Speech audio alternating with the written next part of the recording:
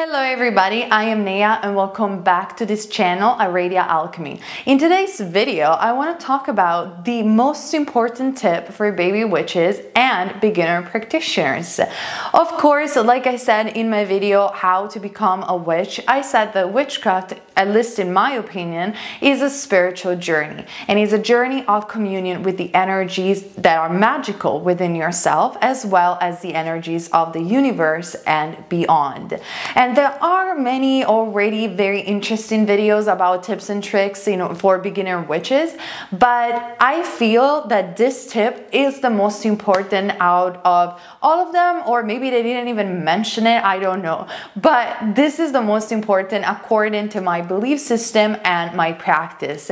As you guys know, I'm a natural born witch and I have been raised in a family from my mother's side of witches. But even though I moved away from the tradition, I still think that this practice is supremely important. And I am talking actually two practices that can be, joined together very easily. And they are the path of devotion or devotion and grounding.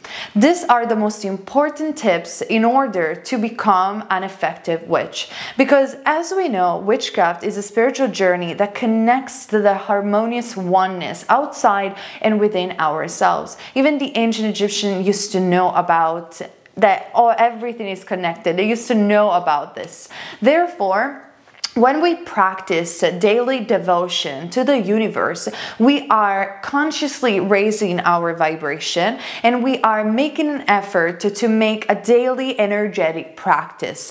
Because even though, of course, this is not mandatory, and I know that each and every one of you guys are busy with their own life, but what you have to understand about energy work, which translates into witchcraft to a certain extent, is that practice the awareness of your energy. And practicing, focusing, and redirecting your energy into your outcomes and desire, it's more important than having a pentacle or having tools or ceremonial magic. Because the tools are nothing without you. You are your own sacred space. You are the energy. I even said it in my Patreon. I did a video dedicated about the sacred space and how to build it. And in the video, I explained how it's not really important to really do a physical circle, but what is important is to do it with your energy in order to be protected. And the same tip is in this video as well when it comes down to the most important tips for baby witches.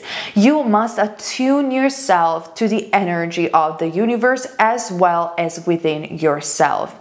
And practicing daily devotion does help you doing that. Now, when it comes down to devotion, devotion is something that is found in every religion and in every spiritual practice. So that will depend on you, the witch. That will depend on your practice, what you want to do. In my example, I have a protector of my home, which is the mother goddess. And I have a statue in my altar and I do daily devotion to that statue. I give offerings, especially once a month, of milk, flour, water, and whatnot, and jewelry. And that is also a daily practice. But for instance, if you do not want to follow any pantheon of gods or deity, or perhaps you are an atheist witch that just wants to connect with the energies of the universe, I want you to know, guys, that daily devotion is possible nevertheless.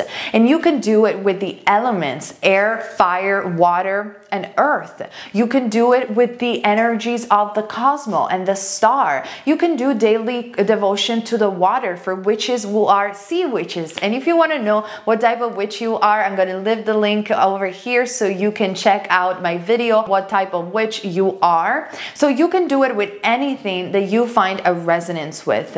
But why then devotion is so connected to grounding?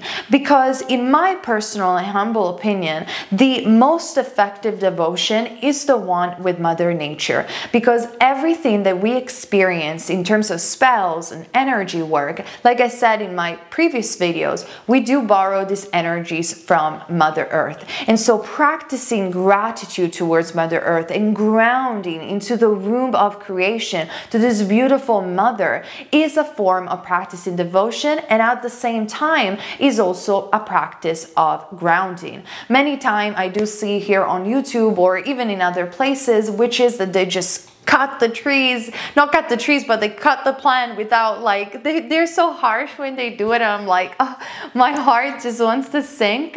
And this is because probably they do not practice devotion on a day-to-day basis, or at least once a week. When you're dealing, for example, as a kitchen witch or a green witch, and you're dealing with the energies of the herbs, before you even cut a rose or you cut a tree, an entire tree will be difficult. I don't know why I'm obsessed with the tree, but you cut anything like a flower, an herb, anything that you're working with, you want to commune with that plant. You want to commune with Mother Nature. You want to say, thank you so much, Mother Goddess. Thank you for the God for giving me and borrowing this energy. And you will see that later on, if you will utilize the same flower, plant, rock, whatever it is that you're borrowing physically or energetically from nature, this spell will work 10 times more, because everything revolves around energy and holds information. And these are living beings, even though they don't speak our language. So practicing this devotion towards Mother Earth not only is a protection at large, but it raises your vibration and it makes you a more strong practitioner. And in my opinion, this is the most important tip for beginner witches, because before you even go into invoking deities, which is not devotion, is evocation or invocation of deities or spells or correspondences, you want to work within your own existing energy field as well as auric field, which I talk about in my e-course, Co-Creating Your Own Reality.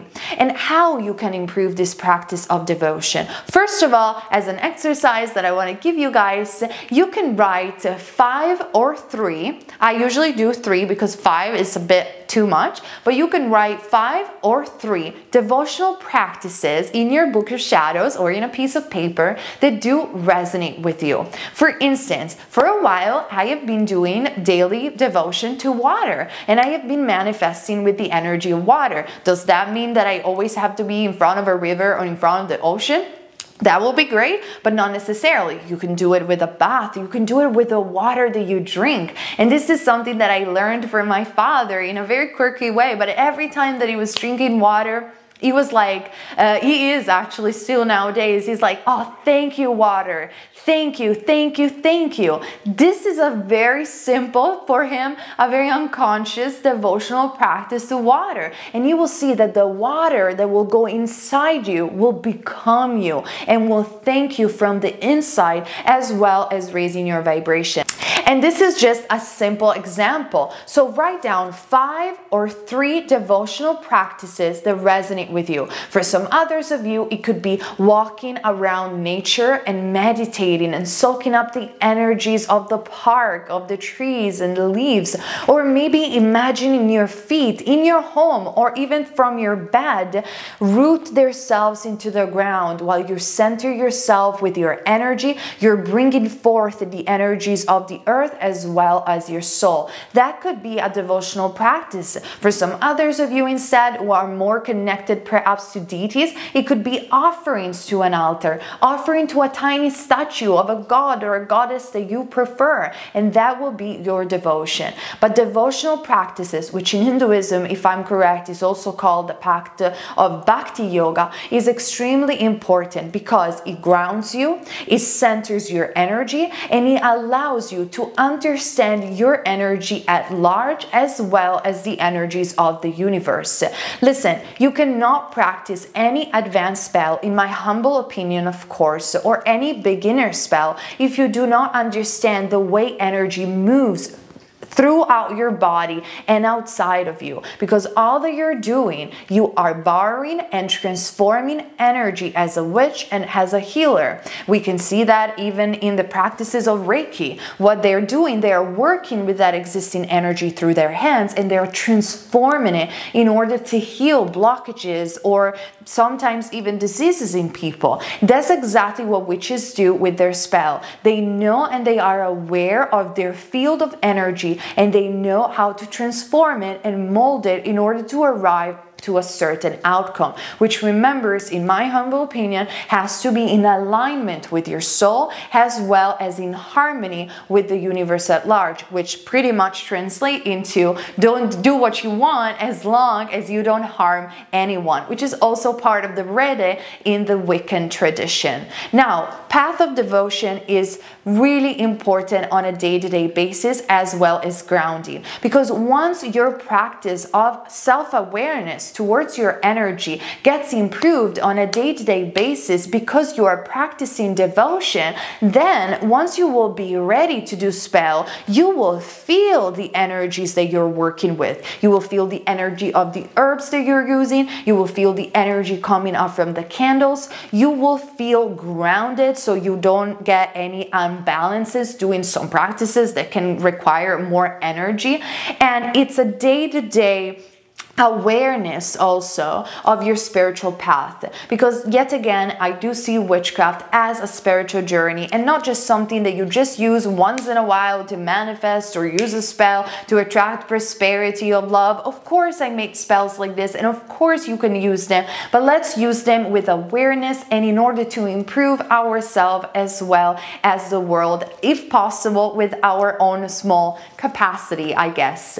So you can also, I have another exercise or tip for you in the practice of devotion. If you want to work with the elements, you can use air, fire, earth, or water. And for example, if you have a terrace, that will be great, or a garden or somewhere secluded, you could go and point each and every individual elements from east, west, south, and north, and do a devotion in the cardinal points. You can find that through a compass, even through your phone. And in each and every one of the cardinal points, you're giving devotion to. And that's a wonderful practice to honor the energies of this universe at large, as well as Mother Earth, especially, like I said, if you do not want to work perhaps with a pantheon of deity or a protector god or goddesses, which I can talk about in a different video. If you do not have a terrace, or perhaps you cannot go outside, don't worry about it. You can practice devotion even by holding some of your favorite crystals. As long as you do it at least once a day, or 3 times will be better. Some witches actually do devotion 5 times a day. So you can hold a crystal and feel the energy of this crystal. What type of information? This is a beautiful raw aquamarine. What type of beautiful information this crystal is giving to you, and cherishing this moment and giving thank you and thanks while you're grounding yourself at the same time. You could do it just again by a walk in the park and meditating internally. And remember that I do believe that practicing by yourself can be sometimes, or actually most of the time, most powerful, because of course practicing in a coven can be beautiful with other people, but sometimes when it comes down to raising your level of energy and working in your spiritual path, you want to have those time by yourself when you're doing these practices of devotion, so you can understand the beautiful alchemy of existence and how much we are all connected, and how much your energy, this is so important for baby witches, your energy, the energy that you're asking to the universe for making the spell come true, is actually coming from everything around you.